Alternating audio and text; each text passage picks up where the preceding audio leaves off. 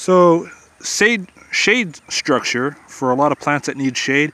This is about a 2x1 treated wood. You can get it like at Lowe's, Home Depot. Just make a simple frame. Got some gussets in the corner to add strength. This shade cloth is less than $2 a linear foot at Lowe's. I think this is 60% shade cloth. Wrap it, staple it.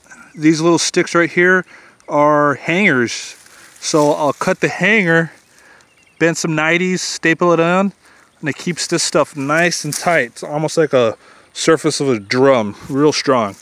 So when you're putting the shade up, you can either build a structure to screw it on to hold it up over, or it can be lazy and do something like that. But that'll give you an idea of what a proper shade structure for your tree will look like. This is a little jackfruit seedling that died down. It's coming back.